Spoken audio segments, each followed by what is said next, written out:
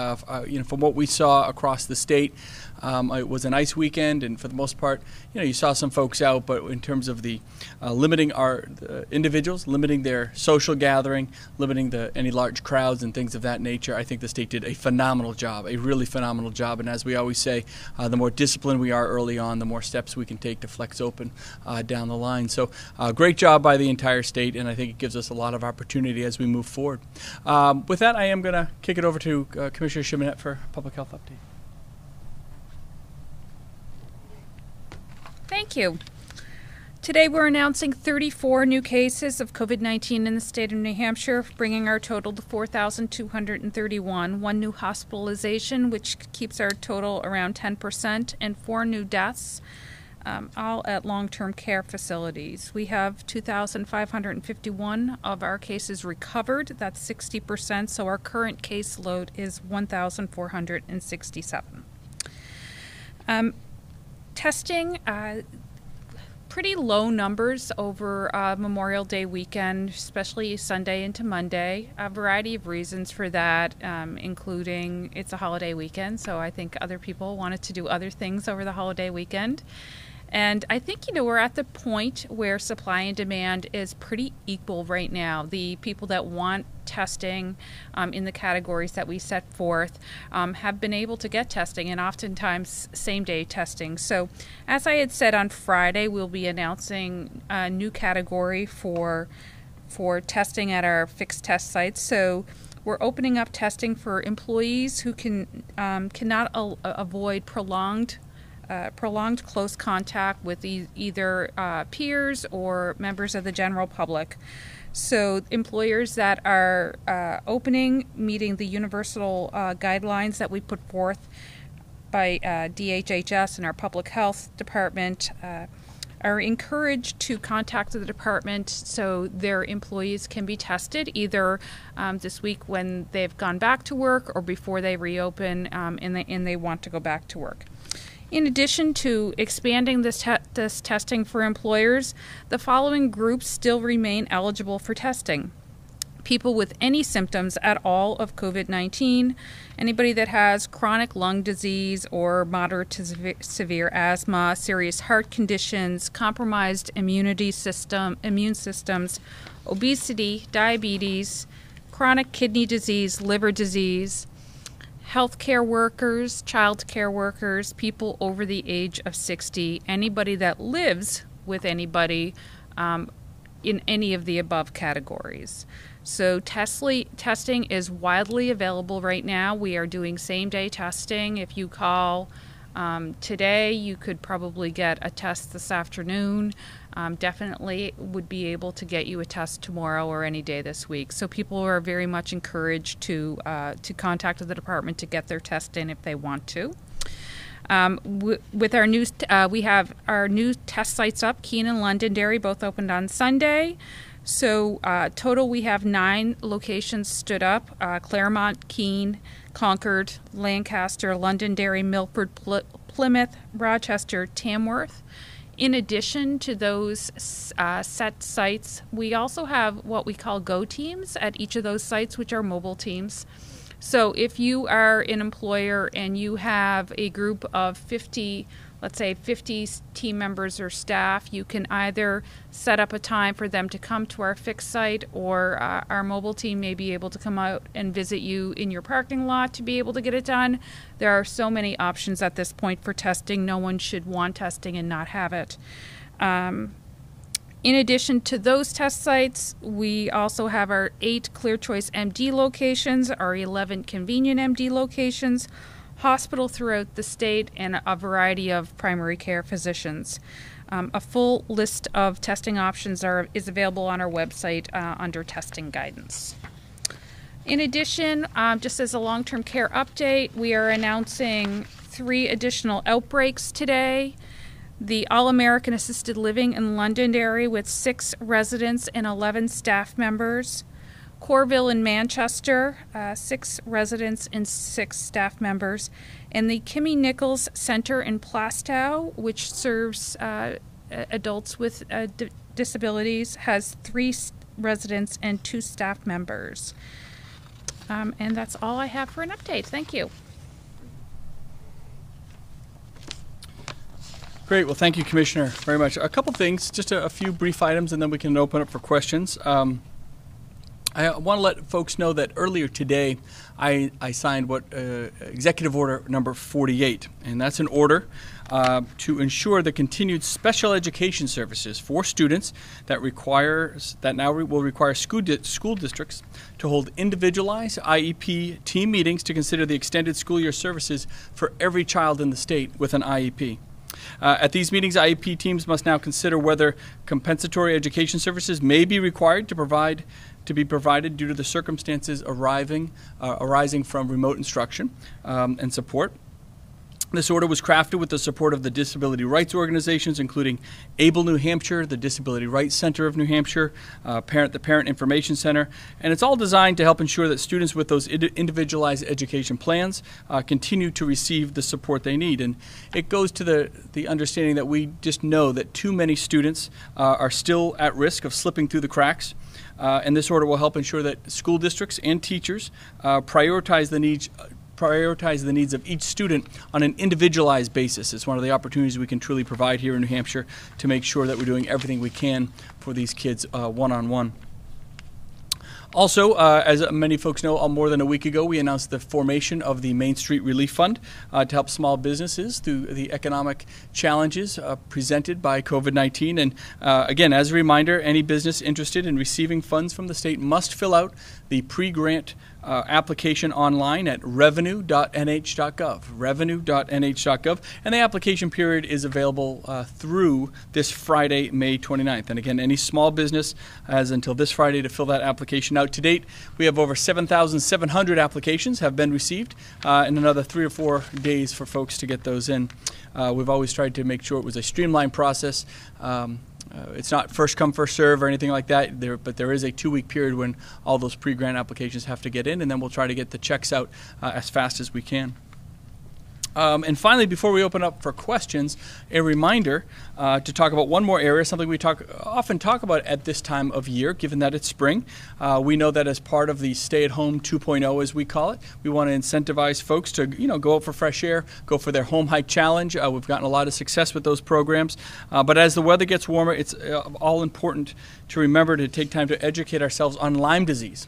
It is another real important issue that we don't want to forget about. Everyone's talking about COVID, but let's not forget about the thousands and tens of thousands of people and citizens we have right here in New Hampshire that have Lyme disease. It all starts with a tick bite.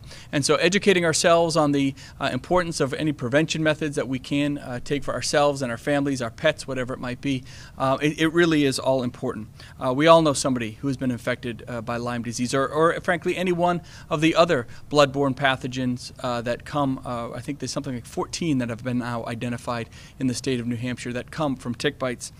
So we did proclaim May Lyme Disease Awareness Month, and we just want to encourage everyone to go to tickfreenh.org. It's a great organization, tickfreenh.org, to just remind folks of those preventative measures that they can take so that while they're out and about, while the weather gets warmer, we're all quite aware of one of the other real devastating issues that we've had in this state for quite a while. So we're all talking COVID, and of course that's kind of a priority for us right now, but it doesn't mean these other very important issues go by the wayside. So whatever we can do to bring awareness to ourselves, our families, and our communities, I think is a beneficial step.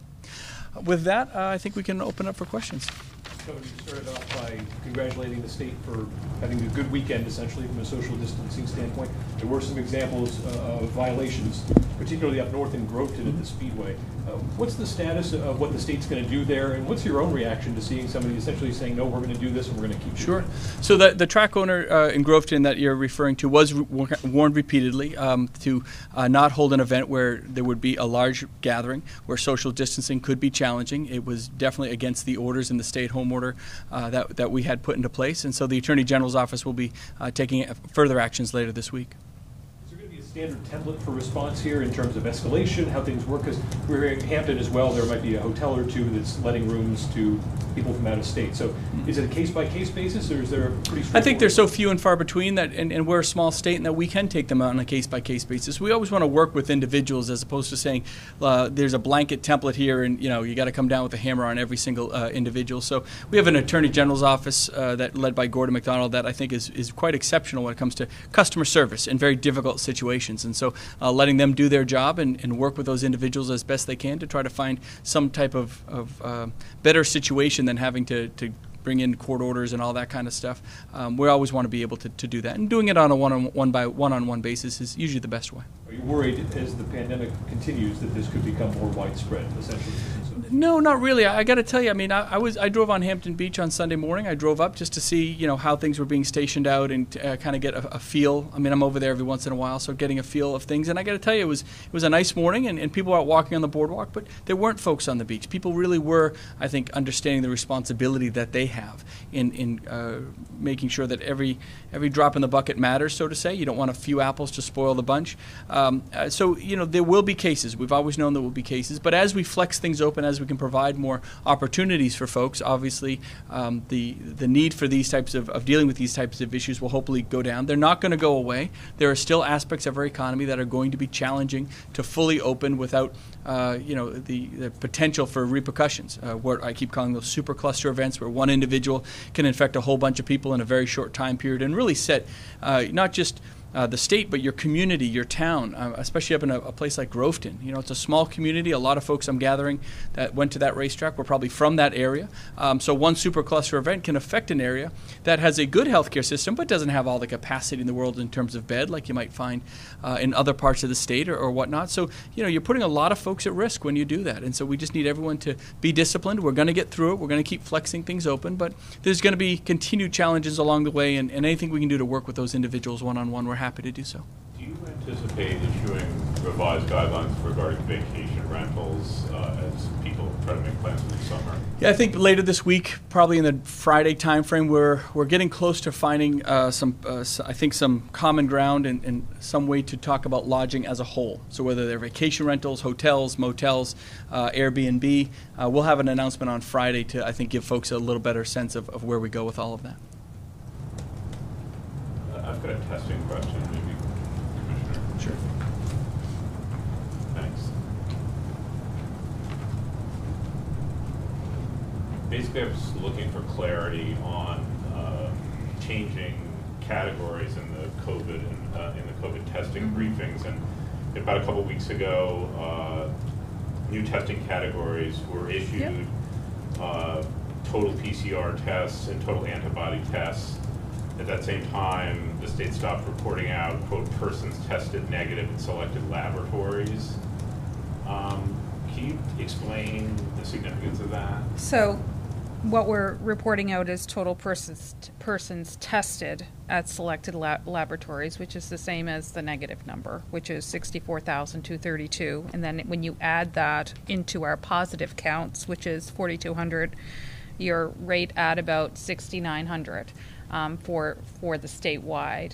So the reason why we keep expanding categories is because if we open up testing completely in one shot, there's no way we can handle 250,000 people trying to drive to 9 testing sites in 3 days.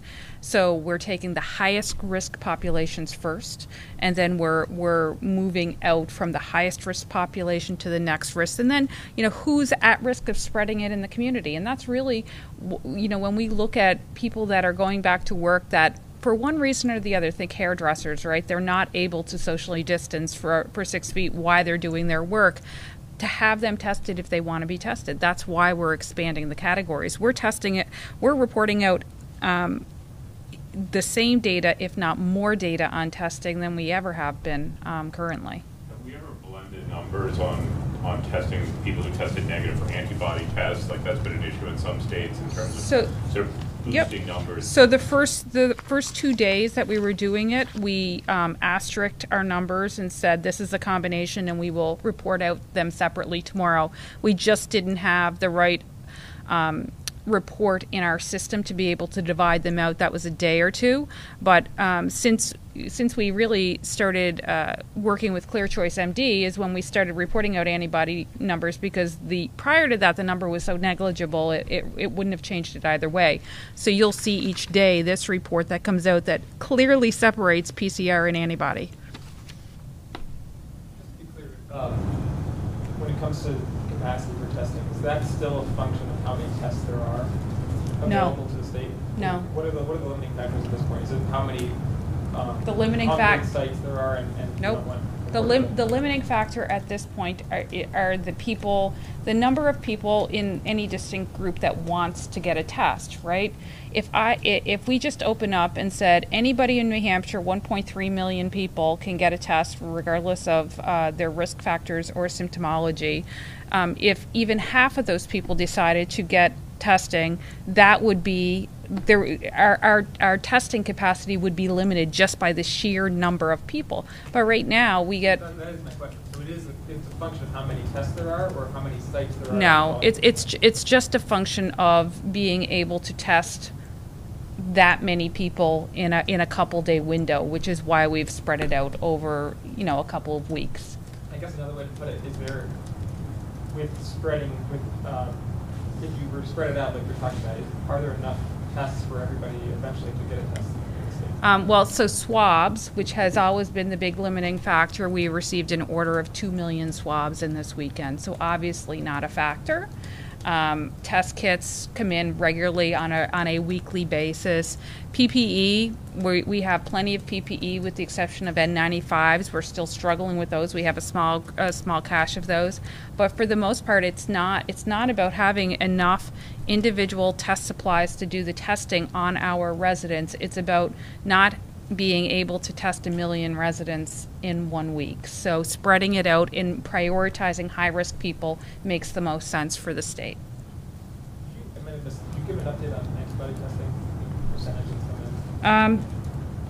The percentage positive? Yes. I don't have that update with me right now. I can tell you that it's been running between 2 and 3.5%, as has our PCR test, right around.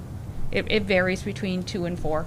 And I know we've been asked this a lot, but is that an indication that the virus is not really spread around the state? There's been some narratives suggesting that a lot of people got it and didn't know it, and there's been other narratives suggesting the virus just clearly hasn't got here. I think that we've said right from the very beginning that we have widespread community transmission in New Hampshire, and we continue to say that is our messaging for the state of New Hampshire and for the citizens, is that there is widespread community transmission, which means that there are both symptomatic and asymptomatic people, and we have seen ongoing evidence of non-symptomatic people in our communities, in healthcare provider, at healthcare facilities, specifically in our nursing home testing. We've seen evidence of that over and over again. So I think it's fair to say that there is widespread community transmission, although our percent positive is fairly low, which is good.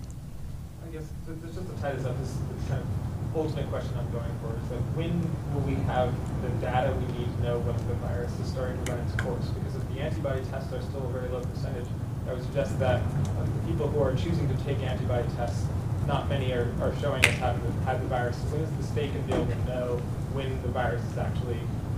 I think what we're watching right now, I don't know the answer to like the ultimate endpoint that you're asking about. I don't think anybody knows the answer to that question. What we're watching right now is that as we take these small steps in reopening, is what is the impact on those numbers? So are we going to start seeing our percent positive go up? Are we going to start seeing our hospitalizations or our case numbers overall go up? That's what we're really watching right now. We're about 2 weeks from our first small step we took. Typically we would wait 2 to 3 weeks to see if that had an outcome on our test, on our positivity rate. So right now we're in that window where we're watching very closely. But the positive test percentage does seem to be still inching down. We're right around 6.5% of all tests, it looks like, of all cases.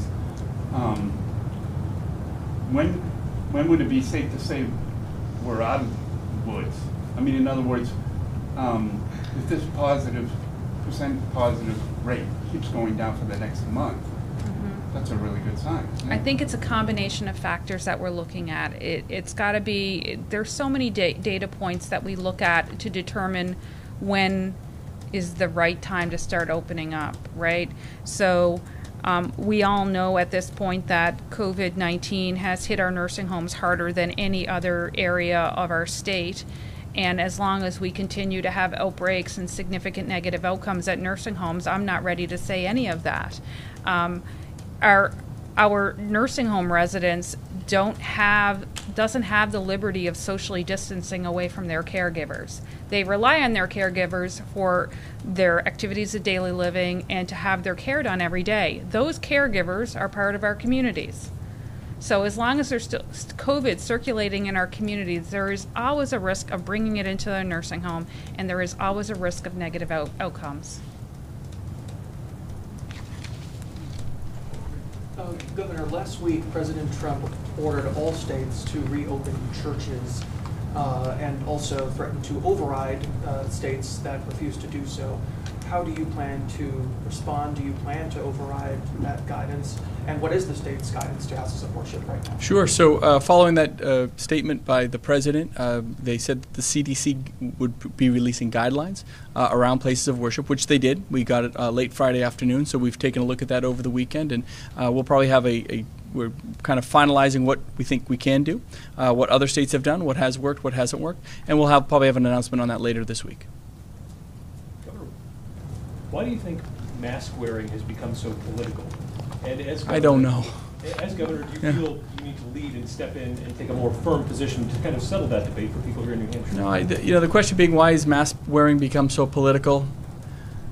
I mean, you want my philosophical? Because we all need something to argue about lately. You know, it's one of the sad natures. I mean, and mask wearing is a simple thing to argue about. We can argue about that stranger. Why isn't he wearing a mask? Why aren't you wearing a mask? I don't know why it's so political. I think it's silly. It's not about who's doing it and why. It's about does it make folks healthier? We encourage folks to wear them. Absolutely. Is it absolutely required by CDC guidelines or anything like that? No, it's not. And it's not absolutely required here.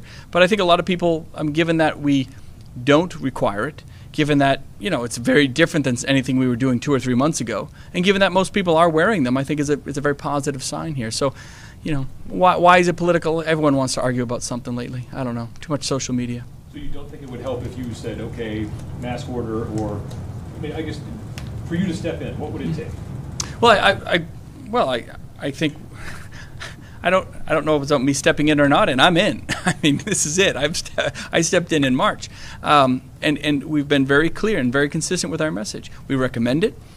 We think it should be done, but in some circumstances, like if you're out grocery shopping or just in the public, it's not required. In circumstances where people are, again, in retail, if you're working in a retail customer-facing situation, you're working in a restaurant, of course, yeah, we're going to mandate it in those certain areas where we know there can be a lot of very direct, close contact interaction, over a period of time, and we want to be sure we're protecting those customers. But just walking around down the street or walking on the, down the sidewalk or something, or going for a hike, there's no, we're not at the point where we have to mandate the mask wearing. I know Massachusetts did it, but we don't have to here. We don't have that rate of transmission right now. You mentioned on the business side, if a business is reopened under guidance that asks or that requires them to mask their employees and they're not doing that, what's the appropriate reaction of a consumer? Should they be calling someone? Should they just turn around and walk away? What should they do? Yeah, I would no. We're not. Look, we're not asking consumers to pick up the phone and we don't have snitch lines and all that. I don't believe in all that. If there are businesses that are kind of thwarting the guidance, we usually hear about it one way or the other. I'll say that, and we respond to it appropriately. And again, usually we can just work with a business if they're not available. Maybe there's a certain circumstance why they can't. Maybe there's an underlying health issue for some of those workers, and if those workers can be put in a different aspect of their job that don't put them in a position where they have to wear the mask or all, we're always willing to work with individuals. Governor, you wrote to the president last week, asked about the National Guard, asking the president to extend the special deployment period under Title 32 that allows the National Guardsmen in New Hampshire to be reimbursed federally. Have you heard anything back to the White House on that?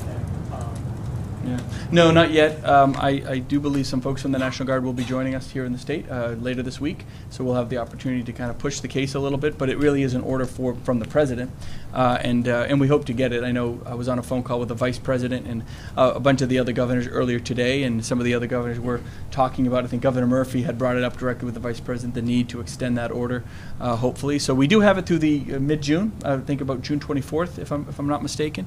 And again, the 500 or so men and women of the National Guard just continue to knock it out of the park here for New Hampshire. We're not asking to extend that order for nothing. We're asking to extend the order because those are the men and women that are helping at the food bank, that are manning our call centers, that are doing so many different things, our testing centers. I mean, they're the ones on the front lines of a lot of these issues. They do whatever they're asked. It's just unbelievable what they're willing to step up and do. And so having a resource like that's very valuable, which is why we hope they'll extend it well beyond June. Look, what would be the implication if it weren't extended for this service that you described? If the Title 32 request was not extended beyond June, we'd just have to make some different accommodations. We'd probably have to scale back how we were using our National Guard. Doesn't mean we'd get rid of it altogether, but now there's just more cost implications to the state level, and we have some funds that could support that, to be sure. But we'd probably have to scale back in terms of what we do, the timing of what we do. The Title 32 order gives us a lot of flexibility in terms of what we can use these individuals for, and that's just been an awesome resource. And I think I speak for all 50 governors when I say that. So. It doesn't mean it would go away entirely, but we'd probably have to scale back and prioritize. I was told today, actually, by the National Guard, it's about 700 guardsmen are deployed right now around the state and doing a number of things. I just wonder, compared to the other aspects of the state's response, what proportion is made up right now of National Guardsmen, and how might that be effective if this is not extended? Sure. So what proportion of the National Guardsmen are making up the state's response? So I'm going to answer that in two ways. First, we have about 300 men and women 3,000 men and women in our National Guard. So you're looking at nearly 25% of them being deployed. If the number is already up to 700, the General probably deployed a few more over the past few days, which is great, being able to do that. So you're looking at 25% of our National Guard deployed at any given time, which is just an awesome resource. In terms of all the resources necessary at the state level, that's literally thousands of individuals, because we're using them not just for state services, we're using them at the food bank, we're using them in private testing facilities, we're using them wherever folks need a helping hand on the front lines. They're there, and we're happy to provide that. So that's one of the awesome parts of their flexibility, is that it's not just they're being used in state offices for only state services. It's all over the state, and that's thousands and thousands of individuals. Now, it's not the end-all be-all if we can't use them beyond June, but it would definitely limit our capacity to respond in the way that we want to, with the flexibility we think we need to respond and stay right on top of some of these issues. Can you confirm whether or not the liquor store employee on the Hanover Street store in Manchester is the only liquor commission employee to test positive? I don't know, to be honest. I apologize. If it isn't, it's one of only a couple, but I don't know of any others off the top of my head. So we can find out for you, though, to be sure. Are employees with New Hampshire Hospital, are they getting the $300 per week? Right now, no. Is there? There's been some discussion about it, to be sure, and it's something that we can definitely look at. But why do you think most states haven't done this? Because they've waited. I mean, the president talked about it in mid-March. There've been two stimulus bills since. Why have other states not done the stipend like we did? Yeah. I don't know. I don't want to speak for other governors. It could just be, every state is so different. Let me give you a quick example, and I apologize. I don't know the numbers exactly, but I was talking to Governor Baker. Massachusetts has about 5 times our population. They have, depending on how you look at it, 10 times or more the level of COVID that we have in our state at any given time. So they're dealing with an unprecedented issue down there. But in terms of the Flexible CARES Act funds, I want to say they received about twice as much as we did, something like that, because of the formula. They didn't receive 5 times as much. So certain states, just on a per capita basis, are a little more limited in terms. Other states, I think, probably have more opportunity than we do. Every state got at least $1.25 billion. So if you looked at a state like Wyoming with about, or even Vermont with about half our population, per capita they got about twice as much as we did, right? So my point is, every state is a little bit different in terms of how much they might have received on a per capita basis. Every state is very different in terms of the level of COVID that they have to deal with. In Massachusetts, I don't want to speak for Governor Baker, but my sense is a lot of his funds are being deployed to and should be deployed to healthcare, right? On the front lines of healthcare facilities, long-term care facilities.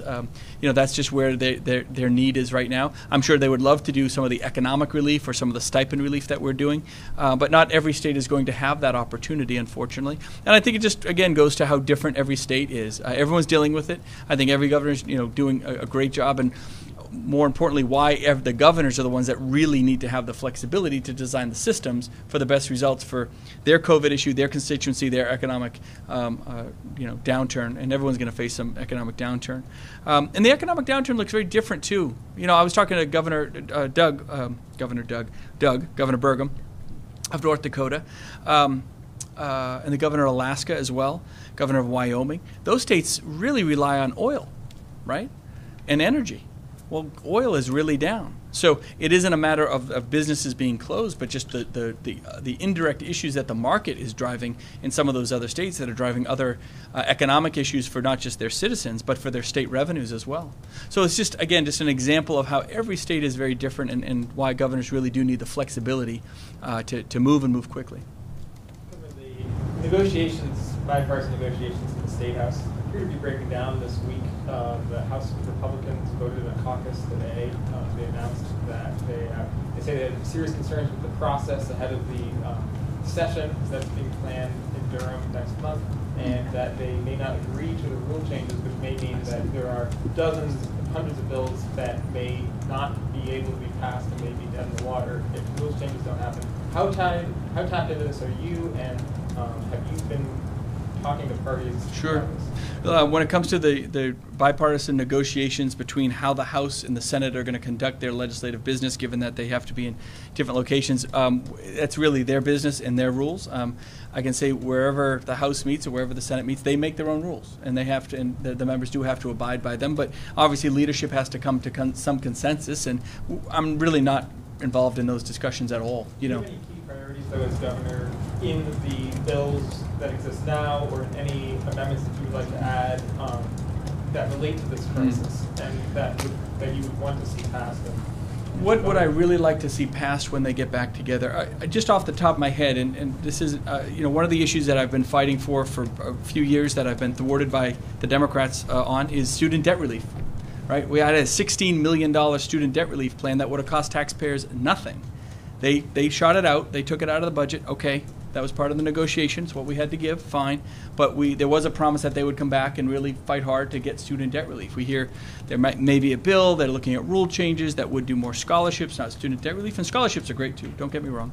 But given that, whether it's a little different, but it's on the same track of rental or housing relief or utility relief, right? These are bills that are going to come every month for these students. Anything we can do to help incentivize them to stay and work here and help pay down some of that debt, while hopefully incentivizing them to be at work and be part of our growing economic structure, without having them carry the burdens through tough economic times. I mean, we're doing that for a lot of other areas. I still think we need to go full throttle on student debt relief, and I hope the Democrats have a change of heart and join us in doing that, but we'll see. We have a few calls. The next question comes from Holly Raymer with the Associated Press. Holly, please go ahead with your question. Hi. Can you clarify, this is a testing question, in which scenarios can a household member get tested? Is it only if they live with someone who's older or has a health condition, or is it any household member of any of those other categories, like a household member of someone with mild symptoms, or a household member of a child care worker? It's a household member of any of the conditions, including household member of people with any symptoms of COVID or any of the conditions that I listed: chronic lung disease, serious heart conditions, immune system issues, obesity, diabetes, chronic kidney disease, liver disease. Or anybody over the age of 60, obviously. The target population for this category is really the caregivers and the household members of people that are at high risk people that care for the elderly, people that have elderly parents that live in their home, people that have household members that have disabilities and or children with disabilities. So that is really the group that we're targeting here. Thank you. The next question comes from Paul Hayes with the Caledonian Record. Please go ahead, Paul. Hi, Governor. Just wanted to follow up on Riverside.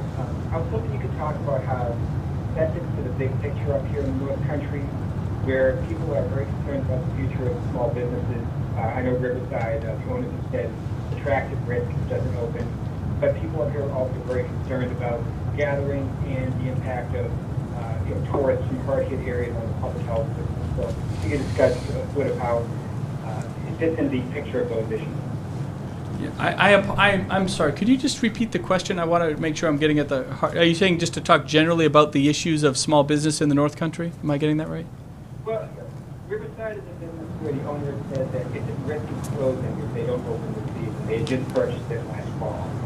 And I know up here there's a lot of concern about small business in the bigger picture. People are worried that businesses up here will close and the fragile North Country economy could really be hard hit. At the same time, people are worried about the impact of health, the healthcare system, with tourists and other gatherings. So there's a push and pull here, and Riverside seems to be right in the middle of it. Sure. So the question is really about small business, the impact of small business, and really, if I may, the balancing that we're asking a lot of folks to undertake given the tough economic times. I'll say this, the issue does not simply revolve around one racetrack in the North Country. That's frankly just a very a limited way of looking at that. Every small business in the state is likely at risk economically of closing their doors. Everyone is making sacrifices. Everybody. Whether you're a small hotel owner, whether you're a small racetrack, whether you're a small restaurant, all those businesses are at very severe risk, which is exactly why I designed the Main Street Relief Fund to focus on small businesses, get them cash relief easy, quickly, and without the bureaucracy. And we're trying to do it as fast as possible. We understand that April and May have been very, very tough months for these businesses, extremely tough months. There are some. I was talking to a business owner earlier today that was down 80% in both months. They're barely scraping by. They're surviving, but literally barely scraping by, and obviously a few more months of that isn't going to last too long. So it really is a balance. We're asking everyone to make sacrifice. All the more reason why one business can't say, well, if I don't pay my bills, I'm going bankrupt, so I'm just going to ignore the guidance. You can't do that. You really cannot, because it puts you're putting individuals' personal health at risk. You're putting a lot of things at risk. There are sacrifices happening, not just a couple dozen or a couple hundred, but thousands of businesses across the state are at risk of shutting their doors if they haven't already. We are very, very aware of that and cognizant of it, which is why we're trying to move as quickly as possible. But let's also remember that we still have a lot of COVID cases in the state. We have nearly 2,000, just shy of 2,000 active COVID cases in the state, maybe in the 1,500 range. That's a lot, and it's at all levels in the state. So it's a very tough ask of individuals, I know. Again, my former business was, hotels, restaurants, and tourism in the North Country. I get it. I absolutely get it.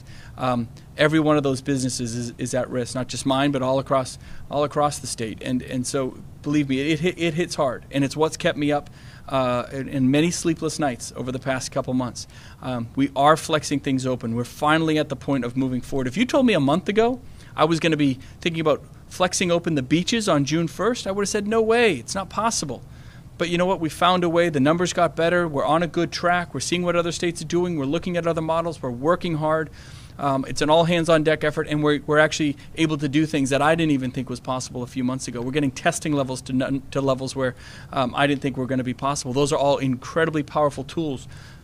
All the more reason we just need folks to have some more patience, to hold on. We know it's asking a lot, but we are all in this together, and there is a collective need, I think, to appreciate those sacrifices, but understand that they have to be made, and in very short order, hopefully sooner than we think, we can be back on the right track economically. Excuse the pun. But. The next question comes from Donna Jordan with the Colbert Chronicle. Please go ahead. Hi there, good afternoon, and thank you for your time today.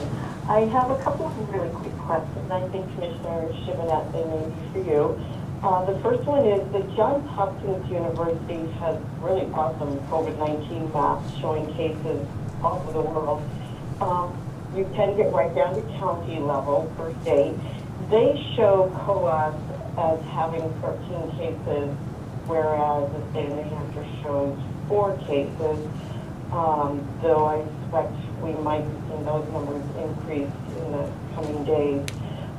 Can you explain to me why there's a difference in those 2 numbers? It must be the way they do their mapping. The second real quick question is, I'm wondering if with all of these outbreaks at long-term care facilities, is there going to be a new standard, do you think, of what employees might need to do upon entering the facility before taking care of long-term care patients? I know they're very careful now as it is. Is there more that can be done for this or any other body? Thank you. Yes, no problem. So I'm not sure what the discrepancy in the Coos County numbers are. I can assure you that our numbers are accurate, that are coming out of public health. I think that there are times where there are certain border communities, and there have been times that we've had to adjust our numbers because they get tested in one location, and then we find out that they live right over the border in a different county. Ours are accurate. I'm not sure what the discrepancy is. There is always issues around people, especially on the Vermont border, that live in New Hampshire and work in Vermont, or vice versa. And some of the larger report outs may have some inaccuracies there. Through our public health investigation, we really drill down into that information to make sure we report out accurate numbers. So your question about long-term care facilities, we're doing active screening right now, and what you're going to see coming is, and what we're doing is testing all the employees, and even the federal government has recommended serial testing for the employees, and we're in the middle of negotiating a contract to be able to do that on a every 7 to 10 day basis. I think that's going to be the new standard. Having a COVID test prior to showing up for a new job is going to be the standard for the foreseeable future in the coming months. How many outbreaks or clusters are there currently considered active by your department at long-term care facilities? At long-term care facilities? So usually I have a list, if you just bear with me for a minute.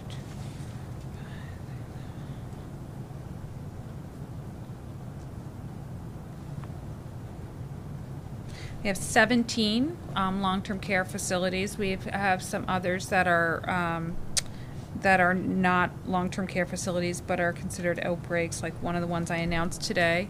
But I just want to put a note in there. We have probably 4 or 5 that are ready to drop off that list tomorrow.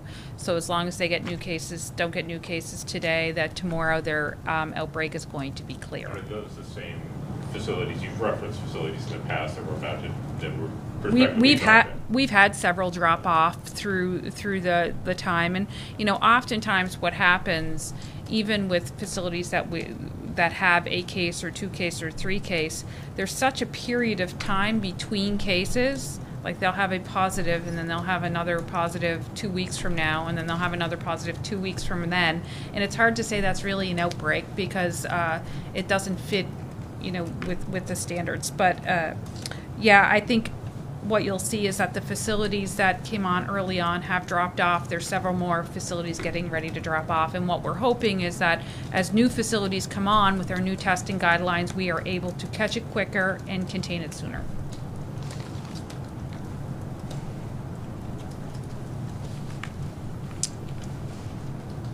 The next question comes from Paula Tracy with In-Depth. Paula, please go ahead. Good afternoon, Governor, and everyone there. I'm sorry about the sound of motorcycles going by my house. It's kind of noisy out here, but I have 2 questions. One about the upcoming election, and the other is to clarify the workers will be able to get testing from face-to-face, who have face-to-face contact. Is that going to be available next week, I'm not sure I heard that correctly. It's available And then now. I have it's available now. It is, so, yeah. That's good. Okay, and then I had a question. Tomorrow, Secretary Gardner and Brad Cook will be participating in one of 50 cyber security election virtual panel discussions that are being held across the state and the nation. And I was interested in knowing, I guess we have some money that has come in for the upcoming election and would allow us to perhaps expand some of the opportunities to vote from home because of COVID-19. But I also wondered whether cybersecurity was also in line to get some funding for that.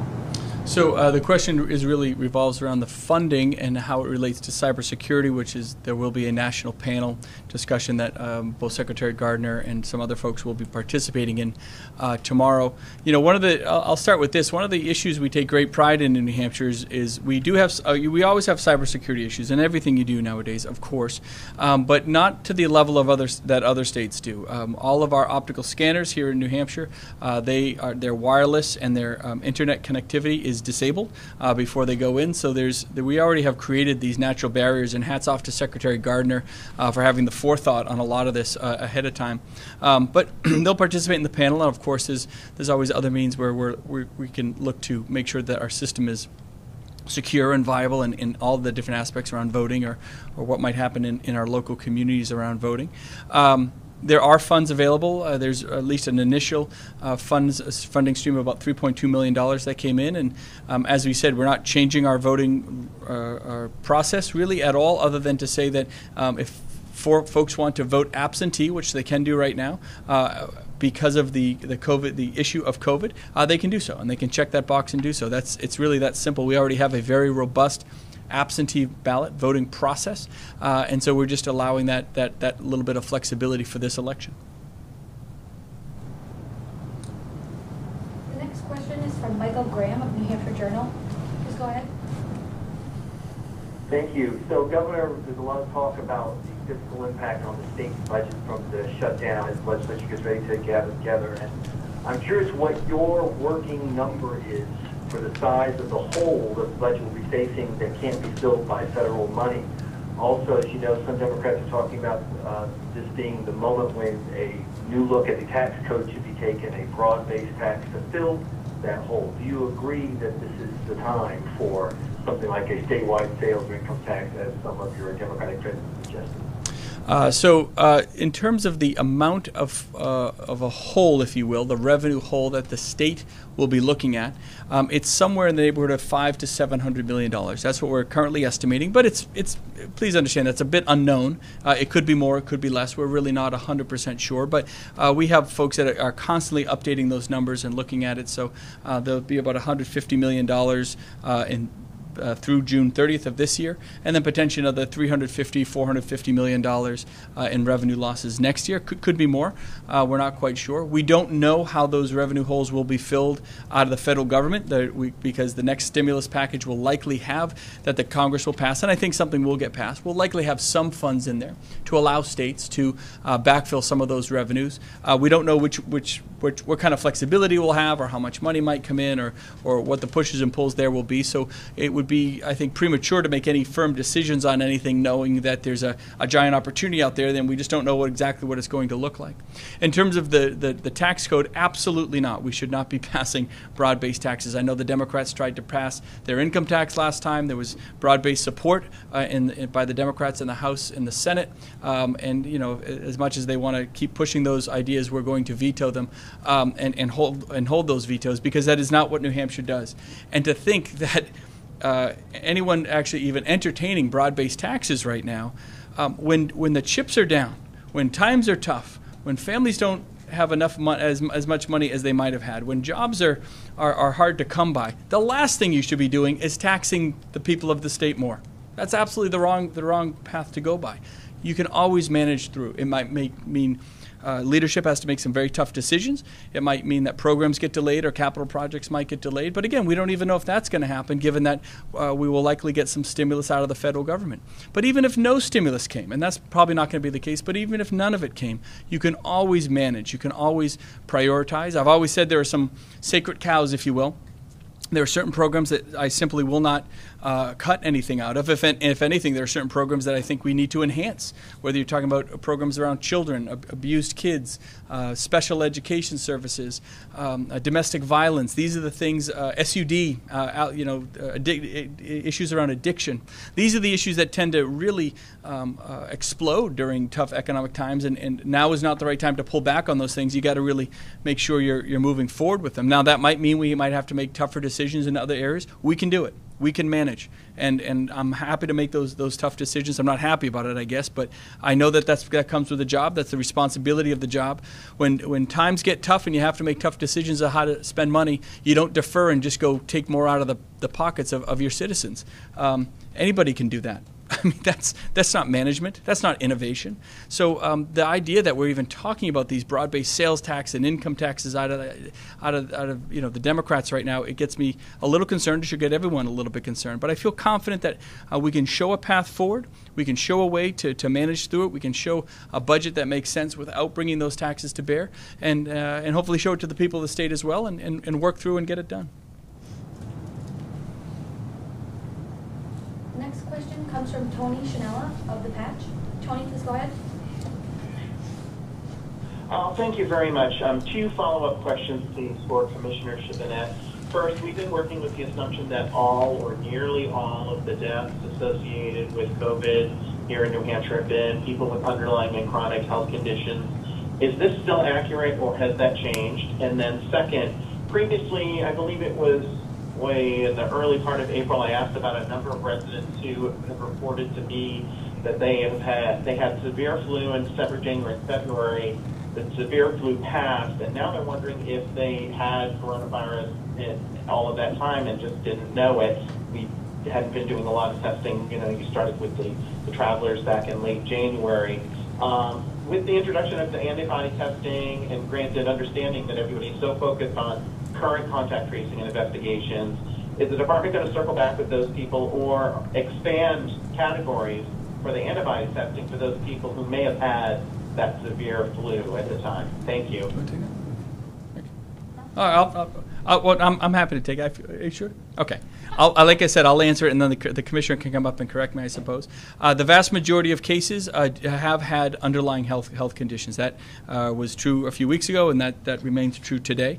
In terms of the antibody test, anyone can contact Clear Choice and get an antibody test. So if folks did have symptoms back in February, if they suspected they had COVID when we had very limited testing capability, we definitely encourage them to reach out to Clear Choice and get that antibody test. Again, there's no financial barrier if they don't have insurance or they have other financial barriers to themselves. It doesn't matter. We will take care of it on our end. But anybody interested in getting an antibody test can absolutely go out and get an antibody test. And again, all those results get fed up to the state. So. Okay. All right, good. Okay, great. Well, look, thanks everyone for joining us. We'll have more updates. It is going to be very warm this week. We understand that, so we want people to stay cool.